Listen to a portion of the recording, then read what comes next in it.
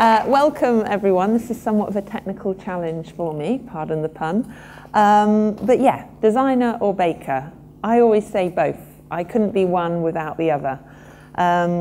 Although best known for winning the Great British Bake Off, my background is actually in design, and this definitely feeds into all my ideas and creativity. So much so that I use what I call the stencil to sort of represent this. So I give equal weight to both a spoon and a pencil when I'm drawing up designs in my sketchbook to then ultimately creating them out of food. So since leaving my job as a children's wear designer at Joules, people do often ask me if I miss designing, but I find that really strange because I just feel I'm still designing now, but I've just swapped fabric for food and my medium is now edible. So I can eat my mistakes, basically. And yeah, the stencil is definitely a very important sort of key part to all of that. So much so that I use it on my website, and it's also seen on the cover of my book, which also has how I have all my design and baking utensils laid next to one another. If you came into my kitchen, it would literally look like some sort of art studio with someone with a very creative, healthy appetite. So you've got spoons next to pencils, you've got spatulas next to rulers, whisks next to scalpels. So it is literally like a Willy Wonka workshop that goes on. And when I was a designer, I often had like images of food on my mood boards and in my sketchbooks, and colour palettes I would always be naming after ingredients. So all my colleagues knew when I was naming a colour palette, because creams would be mascarpone or greens would be pistachio green. And this relationship can be seen in the contents page of my book, because again, I just sort of see everything very visually, and I just find it so much easier to digest when it's like that. And these paint splodges, they don't just, are not just seen in the chapters, but I also have what I call visual pie charts to illustrate all the proportions of my recipe's ingredients. So rather than just having words and weights next to one another, I just feel that you can actually absorb the information so much easier when you see it broken down like this. I don't know about you, but say if someone says a phone number really quickly, I can forget it, whereas if I see it written down, I can sort of make patterns and try and remember it that way. And even sort of pages showing how you have a colour palette with a taste palette and seeing gradients of different kinds of sugar, from when you're making caramel, being able to see the butter and the sugar just laid out like that, again, rather than it just being purely written text, and a token cat coming in for good measure. So yeah, I sort of say I have a habit of seeing everything as food, which actually really helps me come up with my designs. Because my degree was in textiles, I think that's why I love food so much, because it is those parallels between textures and colours and mark making. So for me, when I see soil, I sort of see the similarities between chocolate cake, or when I was looking at a plant bulb, all the papery scales were reminding me of phyllo pastry. So for me, it just sort of, it's naturally like building up an idea and a recipe in my head. It can even be walking past a brick wall, and in my mind, I'll start seeing how that could be translated into cocoa powder or cinnamon. And even the lines that sort of represent the sort of concrete, they can just be really simply done with wooden latte sticks. So often when I go into a coffee shop, I'm like picking up utensils that I can take back into the kitchen. And this is one little video here of just showing how this actual bake came to life. So yeah, it's just about plastering it over with mascarpone, and then you lay down the wooden latte sticks, and then you dust over like you would a cappuccino with cocoa powder and cinnamon, pull them back, and then you get individual brick pieces of cake. So again, I find, video is really helpful to sort of illustrate the idea, because you could see that coffee and walnut cake, but you're a bit like, well, what's the process behind that? So it's sort of trying to inspire people and engage people to feel that they can have a go. Because the one thing I sort of find, it's sort of giving people confidence. Because a lot of people say, oh, I'm not a designer, or I can't draw, but I think there's so many different ways to express your creativity, and I think food is a really good example of that.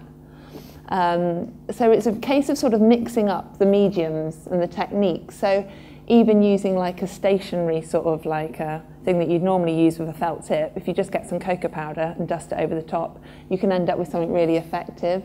Equally, using chocolate as paint, I've even sort of gone into a print workshop, and rather than sort of screen printing with paint, I've used chocolate onto rice paper using a squeegee instead of a dough scraper. So it's just sort of seeing all the different craftsmanship that goes into all the different creative fields, but mixing them up and sort of, you know, sculpting with bread, how you sort of put bread into a hot oven. It's a little bit like how a potter puts clay into a really hot kiln. So it's just finding the parallels and sort of running with them, really, rather than feeling, oh no, that's for one discipline, so you can't take that into another. And this is the case of like when I made a biscuit palette. So it's just rolling out a biscuit dough, cutting it into a sort of simple palette shape, and then using caramels and jams and chocolate spreads. And the great thing is that the messier it is, the better it looks. So you can really use that to your advantage, a little bit like the chocolate soil. Like no sort of like chocolate pot looks absolutely perfect. And it's been great as well, sort of doing stuff with the Design Museum. I've taken over their Instagram for Font Sunday on a few occasions, and just showing how fonts can appear in food, whether it be biscuits or doodling with caramel. And this is another video where I'm using caramel to draw with rather than just sort of like lace between a millionaire's shortbread. So it's just a case of putting it in a piping bag and then just sort of doodling lines and then using the popcorn to create flowers. So yeah, a messy chocolate bouquet. And I love the fact that within the art world you can sort of translate all the skills and the techniques. So this was some Barbara Hepworth inspired shortbread I did when the Hepworth Gallery up in the Wakefield was celebrating their 1,000th visitor. And it was great walking around the gallery, seeing all the sort of utensils that Barbara used to create her sort of stonework. And so I sort of translated that into the shortbread. And again, rather than having a perfect shape, because shortbread naturally in the oven, it's sometimes sort of, it doesn't keep its form. And so it was a really good sort of medium to use for creating more of the sort of necessarily perfectly smooth surfaces. And sketchbooks are really important for my sort of process. So this was when I was creating Matisse's Blue Nude out of a cheesecake and turning it into a blueberry nude. So it was just to sort of showing the process behind it all and using collage like Matisse does as well. So cutouts of paper, a little bit like Matisse uses cutouts to create all his colourful impressions. And then that turned into the Matisse Blueberry Nude cheesecake, which took a little bit longer than I had anticipated. That's the problem. I paint an idea in my head very quickly, but it takes that little bit longer to cut out. So yeah, those blueberries did take a little while. And then I remember when I got asked to create, I didn't get asked to create the shard-out gingerbread, but they wanted a particular bake, and rather go down the route of just doing like 3 tiers of cake with maybe the shard logo on, I was like, well, why don't we try and create it out of actual biscuit? So it obviously wasn't as tall as the shard, but I certainly had to wrap all the different pieces in bubble wrap to get it down to London. And then even just creating little mini landmarks of London. So the BT Tower turned into a tower of shortbread and chocolate buttons and Rolos. But it's again just giving people an impression of how food can easily translate itself into architectural forms or pieces of art. So I definitely I love collaborating basically, whether it be in architecture or film or even music.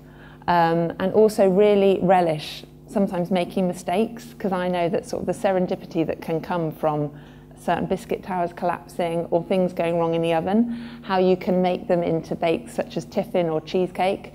So the base of this London skyline is basically an amalgamation of chocolate and broken biscuits. So nothing need be wasted, just like ideas. And again, this is just sort of an example of how I jot down different quick little sketches that will hopefully be able to translate themselves into food. And so one thing I sort of really hold dearly is that I sort of see creativity like constellations, not necessarily meringue constellations, but just how there's lots of dots up there and we all join them in so many different ways. And I think it's that sort of, that should be relished, that it is a case of not necessarily joining the dots in all straight lines in all the same ways, and certain stars sparkle to people at certain different times. And also the great Albert Einstein, one of his quotes was that creativity is contagious and that we should pass it on. And I'm a big advocate of that. And so a little bit like, I brought it along today, but this was the giant baker's matchbox that I did on the show. And it's amazing how people remember this as much as anything else. And so, as well as sort of creating breadsticks out of it, the inspiration behind it really was to try and light people's ideas and imagination to the fact that, you know, breadsticks needn't just be something that's on the table served with like cheese and sort of ham, but actually they can be turned into giant edible matches by just simply dipping them into a bit of chocolate. I noticed there were some out the front, so again, it's just a really quick way. If you just melt some chocolate, dip them in, you don't even have to go about making your own, I won't judge you. But it's sort of lighting people's ideas and making bakes interactive as well, so it's as much a talking point as something that they leave not just having their sort of stomach fill, but you've lit someone's mind and imagination to the potential that can go beyond just the page. So yeah, I definitely inspire everyone to see food as something not just to be eaten, but to create with as well. I sort of turn the idea of playing with your food on its head and embrace it. Thank you very much.